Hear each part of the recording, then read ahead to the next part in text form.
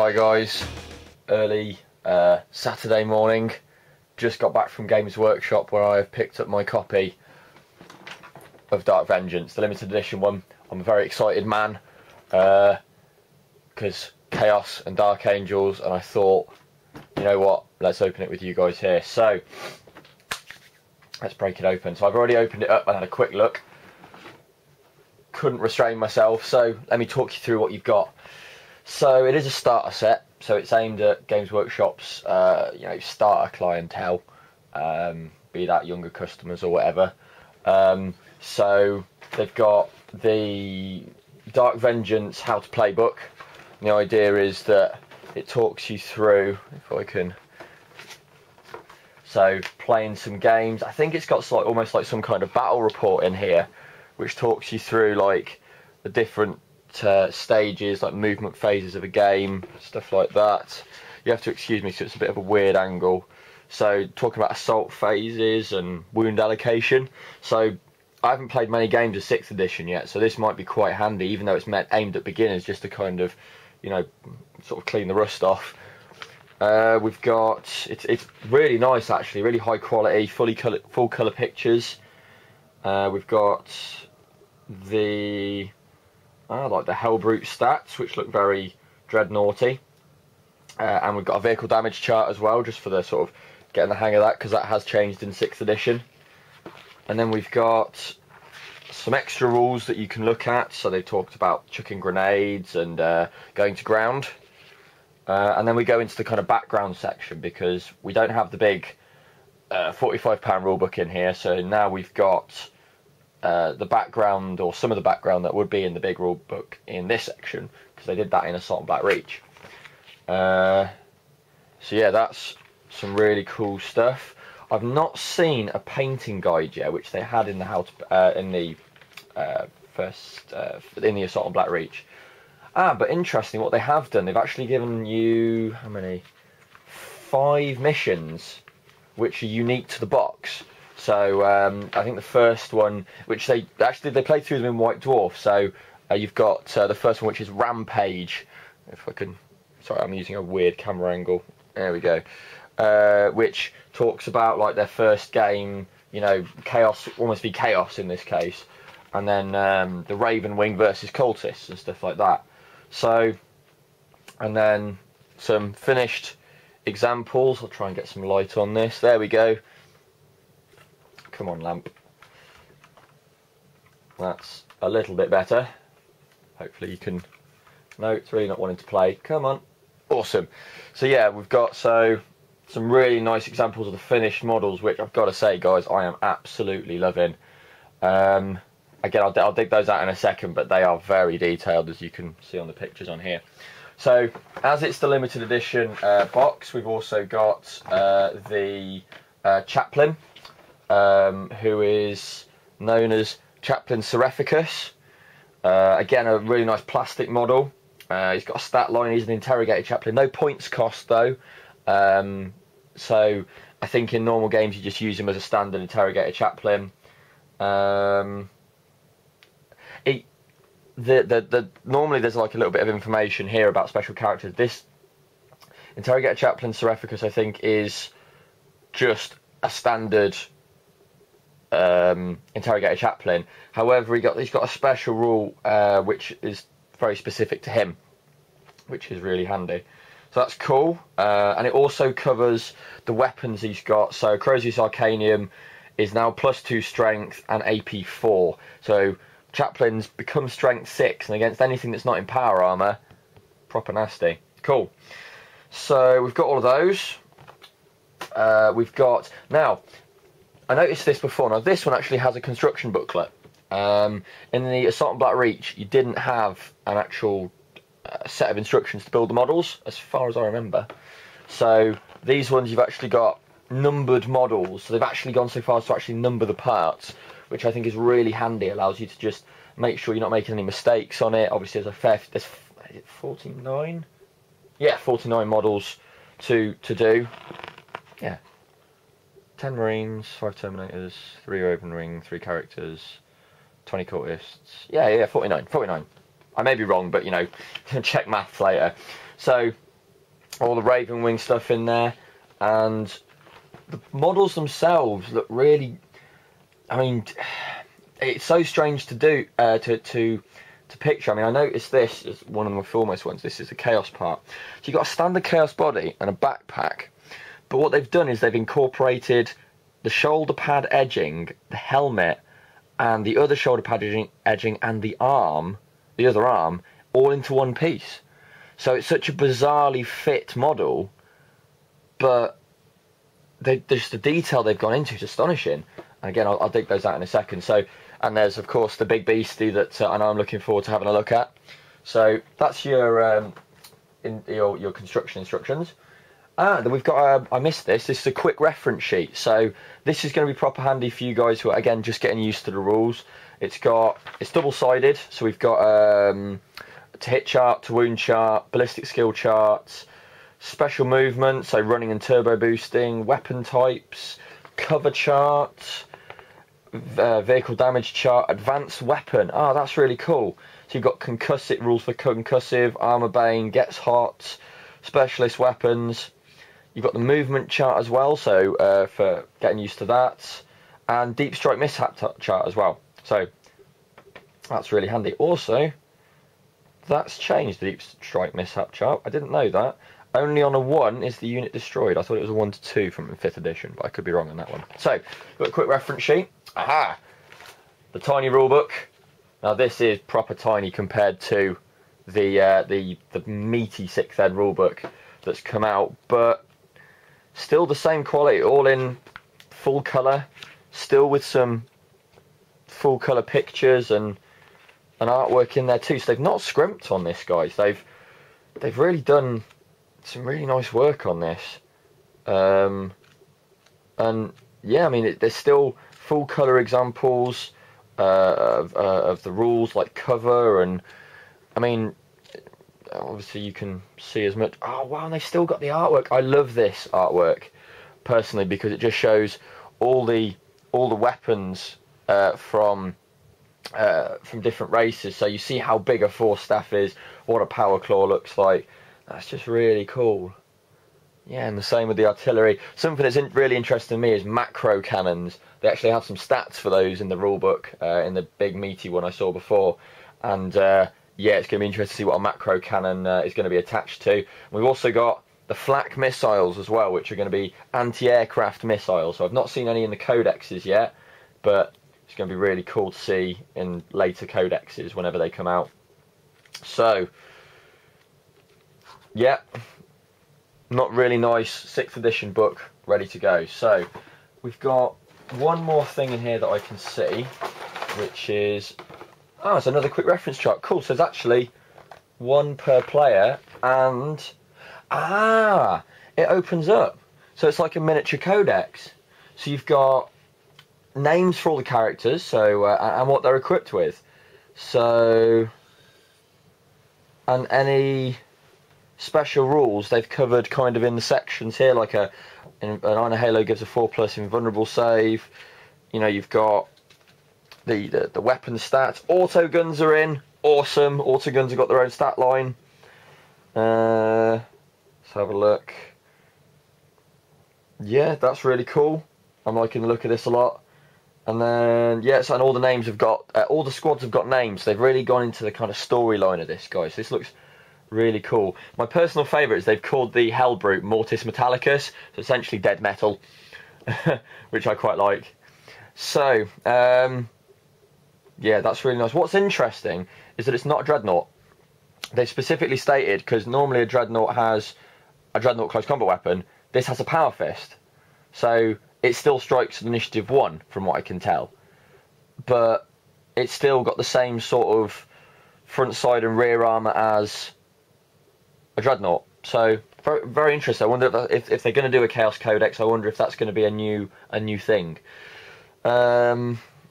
Cultists look very similar to Guardsmen, except in, yeah, I think, yeah, pretty much. Except a slightly worse armour save, but then again, they're cultists, they're a meat shield, that's what they're there for. So, I'm going to tease you a little bit longer. So we've got our templates, always good, large blast, small blast, flamer template. Measuring sticks for those who don't have any tape measures. I've got a few, but you know, never a bad thing having them. Bases, and then we come to the models, guys, which is my favourite bit, and I've been really looking forward to having a closer look at these. So these are what they look like. I'm going to bring them in a little bit closer. So we've got things like the Chaos Space Marines. I'll tell you what, I'm going to zoom in for this bit. Be all technical. See if it'll focus. Come on. Come on. Oh, it's not liking this at all. That's a shame. Come on. I really want this to focus.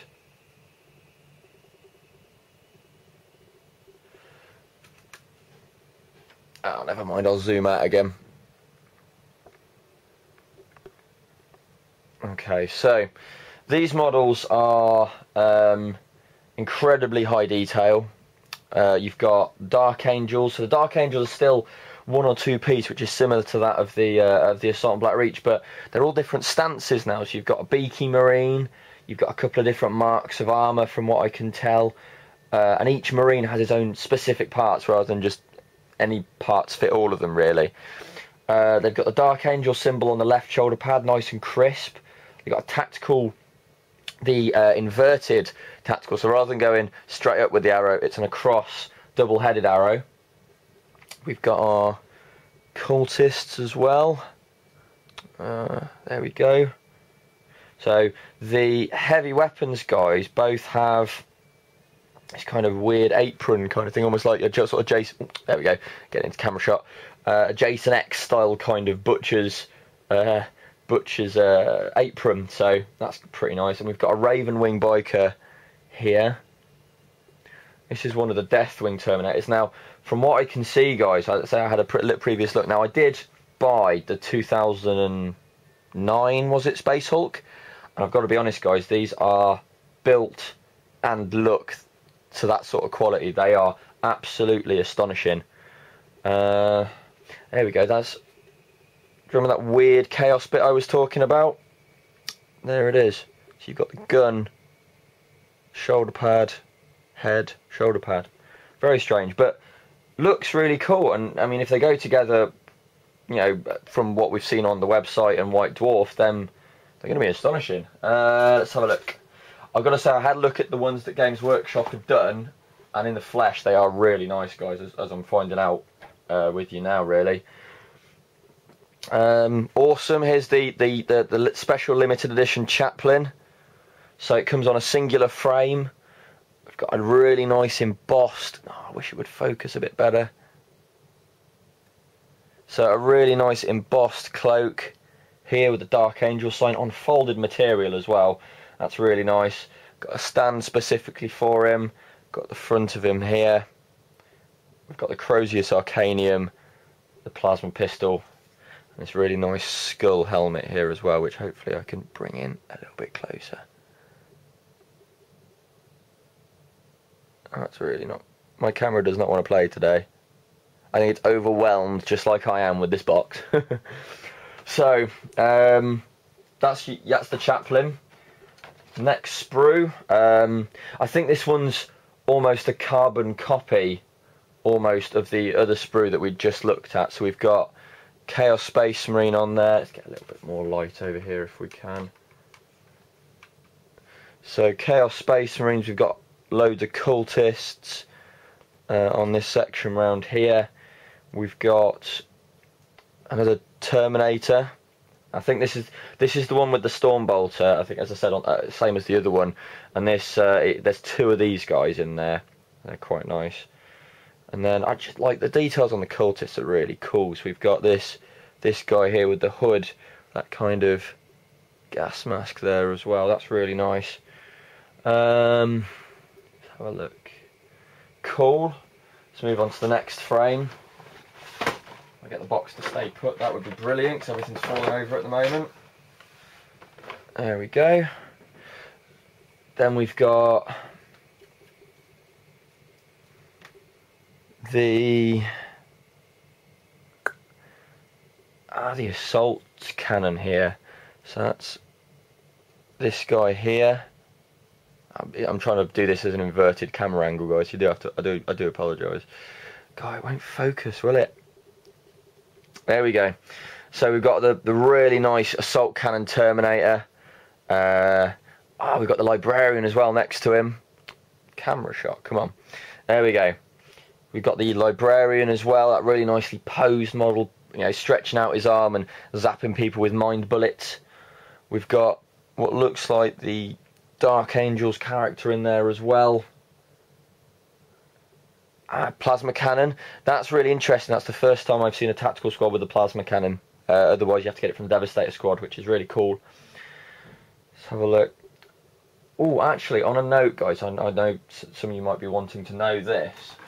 Looking at the Space Marines, going back one, they are not too difficult to turn into standard Marines. So if you've got a knife and a bit of patience, you can take off the Dark Angel symbol and they're ready to rock and roll as normal Space Marines. So that's not too shabby. That was my only thought, that it was a Dark Angels set. But then again, with Assault on Black Reach, it was orcs, and orcs are orcs really. But the Space Marines were very generic. And this one, the Space Marines are more specific, but the Chaos Space Marines are there's no Legion specific stuff on there, so you can pretty much do them as you want. And I know these guys are going to end up in my Black Legion. So more Raven Wing here as well. The bikers. We've got our captain's feathered helmet. And nice, the Terminator Sergeant Leader. I do like these swords they're putting in. These really kind of thick, old style broadswords. We got one here, and there's another enormous one just here. That's really cool. So we've got those. And these are, just with the bikers, guys, these are Raven Wing bikers. So they've got the Raven Wing symbol on the actual wheel housing, and you've got Dark Angel specific symbols like on the guns and stuff like that. Cool. Okay, so move on to the final frame. Now this looks pretty much all Chaos to me here. So let's have a quick look. Again, if I can stop this falling over, that'd be brilliant. So we've got this is all the Chaos. We've got the Chosen. Oh man, focus. So we've got the Lightning Claw guy here. That's really nice to see a Chaos Space Marine with a pair of Lightning Claws.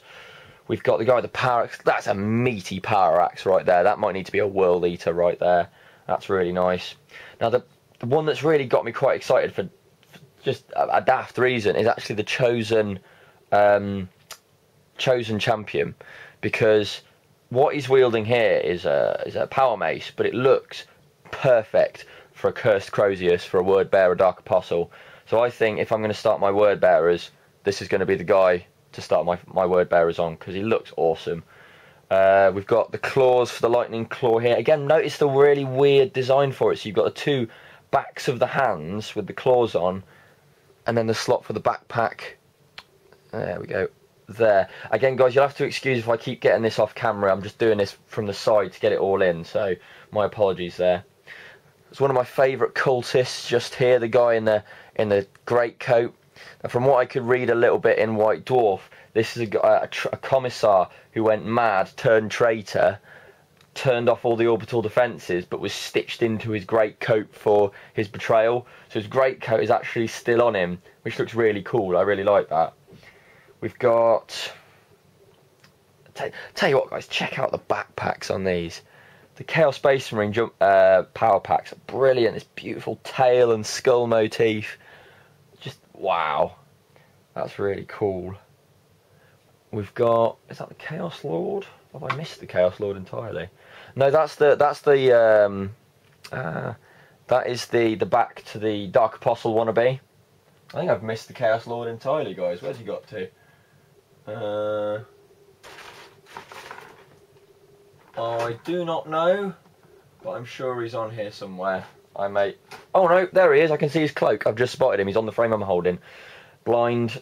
Never mind. So we've got really nice cloak again with some really nice embossing. If you can see that. the 8-pointed star. See where the front of him is. And I can see his broadsword, this massive Chaos Rune sword here. That's enormous. That's a real winner then. It's got beautiful kind of demonic faces etched into it. That's really cool. Now the one I'm skirting around, guys, because I imagine a lot of you want to see it, is the Hellbrute. So you probably spotted a few parts of the model. So this is it here. If you compare it to a Marine, I mean, let's grab a Khorne Berserker quickly.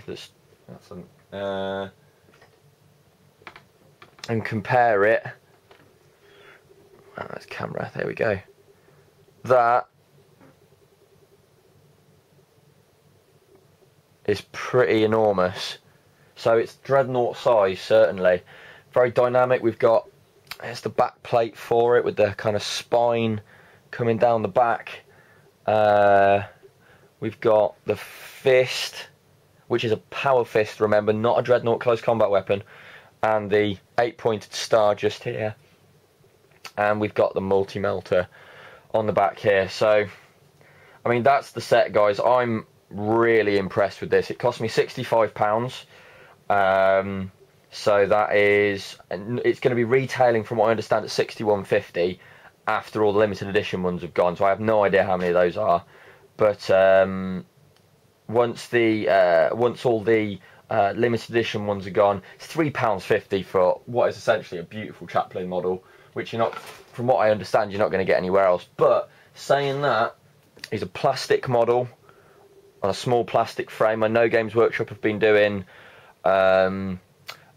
fantasy models in their own little plastic sets. So hopefully, who knows, we might be seeing some more Warhammer 40,000 characters. That would be absolutely awesome. GW, please do that. That would be amazing.